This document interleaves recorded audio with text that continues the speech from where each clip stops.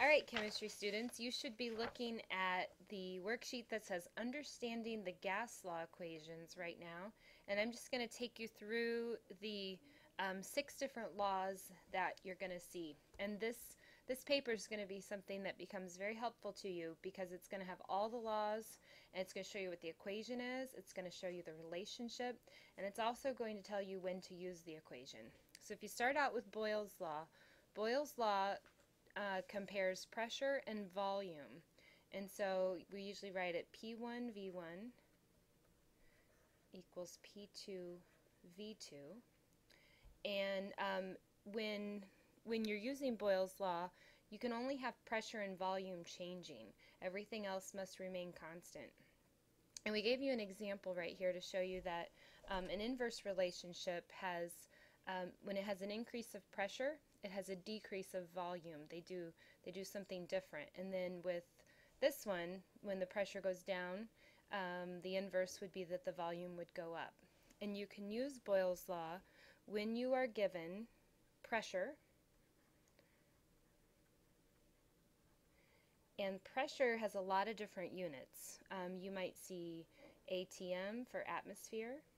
You might see millimeters of mercury. You might see kPa, that stands for kilopascals. You might even see torr. So you can write those down. And then you also have to be given volume. And most commonly you'd see milliliters or liters for your volume. All right, let's go on to Charles' law. Charles' law involves volume and temperature, and then everything else stays constant. And you'll notice that this equation looks different. With Boyle, the pressure and the volume are multiplied together, and with Charles, they actually have a fraction bar. So you have V1 over T1 equals V2 over T2. And when you see an equation like this, you know they're directly related. So when you think about the relationship, an increase in temperature will give you an increase in volume. And you'll notice that's different from Boyle's law, which was inverse. So a decrease in temperature would give you a decrease in volume. And so you would use Charles' law when you're given temperature.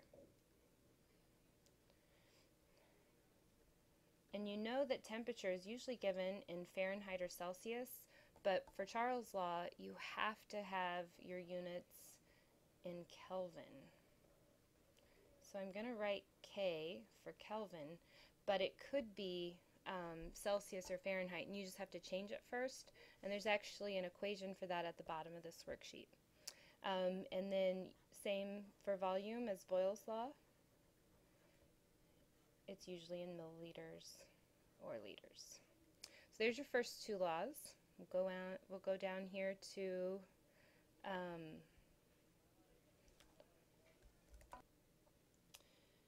alright, so I just got our worksheet moved down, and now we can see Gay-Lussac's law. And Gay-Lussac's law involves pressure and temperature.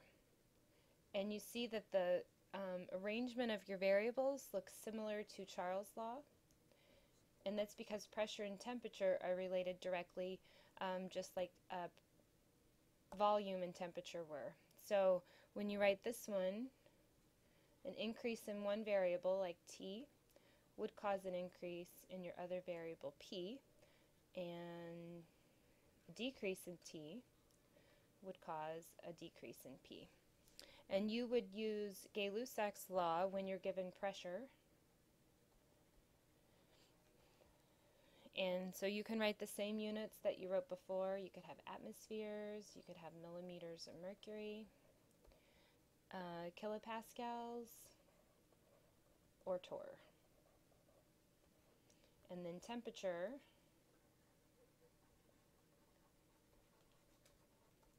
this law also has to be in Kelvin. Alright, and then actually when you take all three laws, Boyle, Charles, and Gay-Lussac's, you can put all three variables, pressure, volume, and temperature, into what's called the combined gas law.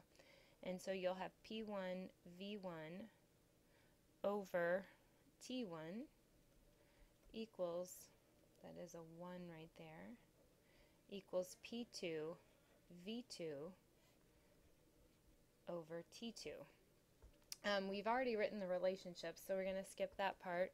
And then here you would need to be given pressure, temperature, and volume, and they all need to change. All three of these variables change in the same problem. So I'm not going to rewrite the units again because we've done that above. All right, so we've got our fifth law now. We've got the ideal gas law, and that equation combines all of your variables as before, except this time you can't have two pressures. You can only have one pressure. You can have one volume. N now stands for number of moles. R is a constant, and then T is a temperature. And so this over here, it says, for how do I know when to use this equation? When you are given all but one of each. So you've got pressure, volume, and in this case, you usually want your volume to be in liters. So go ahead and write that with an L. You've got number of moles, which is N. And you've got temperature,